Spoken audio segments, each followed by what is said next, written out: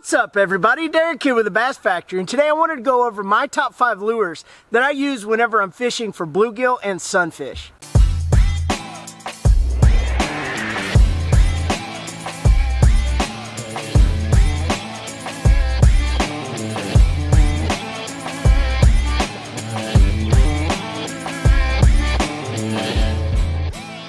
Alright, my first lure for bluegill and sunfish is a real easy one, and it's a rooster tail. These things are really simple and they're really popular, and you can get them almost anywhere. In different sizes.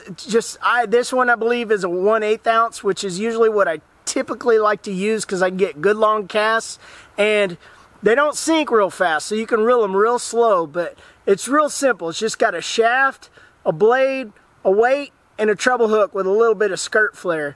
And you just basically toss it out to where you want to, and you got to use light line a lot of times on a spinning reel. Pretty much for all of these baits are going to be on a spinning reel. You don't want to try a bait caster or anything, but light line. I try to stick to fluorocarbon, but you can use light braid. But the idea behind these, you want to reel them real slow back to you. The slower, the better. On sunny days in the shade, it doesn't really matter what you do, but in clear water situations, these certain things work awesome, especially when the bluegill and sunfish are really chasing bait and they're really, really aggressive and active. But this one, the fluorescent, you can't go wrong, but you just got to kind of play with your colors as you're fishing along, whether it be on the creek or the river or the lake or wherever you're at. But you can mimic a minnow perfectly with a silver blade, or you can go with that gold blade. Or if it's a little bit muddier water situation, you can even go with that fluorescent blade, that colored blade. And these things will catch you fish, and if you want a high percentage, that's why this is my number one. This one will probably catch you the most fish, I would say, for me, out of all of these lures. The second lure is used a lot of the time for a lot of different species. Crappie even on this one. So bluegill, crappie, sunfish, they're all basically in the same family, but this is a panfish assassin. And I've got that, I believe, on a 1/32 ounce jig head. These things work awesome, and there's nothing really to them. You can just toss them out, let them sink, and just a slow retrieve with this thing, and this thing will catch you fish. But not just panfish or sunfish. You can catch bass on these as well. So when you're looking with one of these, you will find the fish, and they're real simple. There's nothing much to them. The tail is not even a paddle tail. It just has a little bit of movement out of it like that. But these things are awesome, and you can catch a lot of fish on these. And they have a real slow fall rate, so you want to give one of these a try, definitely. Alright, this third lure is really close to being like the second lure, but it's mainly an almost all species lure, because I've caught catfish to bass to bluegill, just everything on this lure. And it's just basically a grub on a jig head. You could get with a paddle tail on the back or a ribbon tail.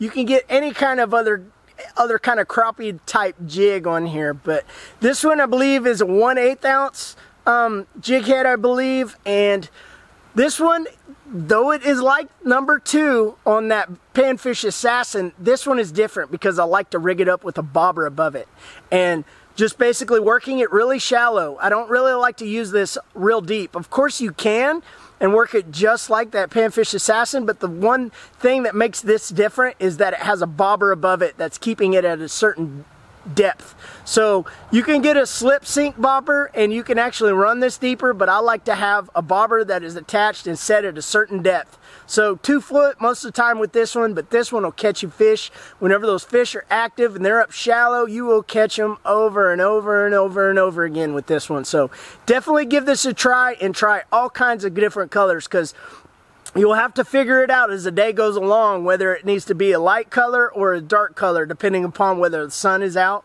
or you got overcast days. So give it a try. You won't be disappointed, I guarantee. Alright, this fourth lure is an awesome lure, especially whenever you've got a little bit muddier water and you want that vibration displacement, or if those panfish are just not really chasing and committing to the bait completely and just being completely aggressive.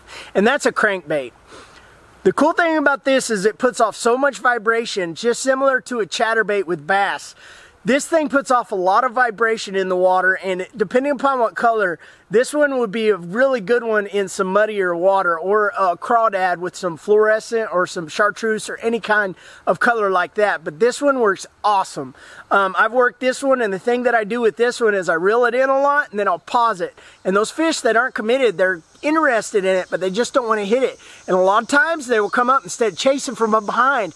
As soon as you pause this and let it just kind of sit there, they'll come up there and they'll just nibble at it. And once they do that, they get a hook in them and you got that fish.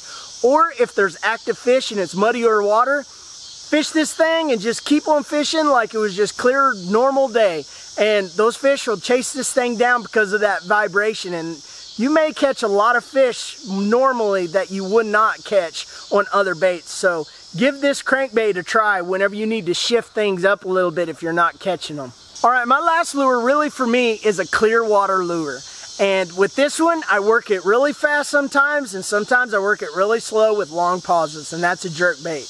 You can straight retrieve this thing, and those fish will come up and they'll hit it on those really days where they're really aggressive. You can catch a lot of fish doing that, but I like to use one of these, a twitch, pause, twitch, pause, just a different kind of cadence bringing this in, just like I do with bass. And those bluegill and those panfish will explode on one of these. Just like with the crankbait where I pause it, they will nail one of these whenever you pause it. So do not be afraid to give one of these a try. Any kind. Rebel, Walmart's got all the assortment if you go to the right store that you can find for all of these lures basically. But I would give all these lures a try, because if you're not catching them in one certain situation and you want to change up, you've got to figure out what's going on and change up to the conditions that are presented to you whenever you're at the creek or the river or the lake or wherever you're at. And these lures will help you out the most to figure out where those fish are at and what they're eating. So give them all a try, and let me know if you do try any of these lures in the comment section. I'd love to hear from you. And subscribe if you haven't already. Like this video if you liked it, and I'll see you guys in the next one.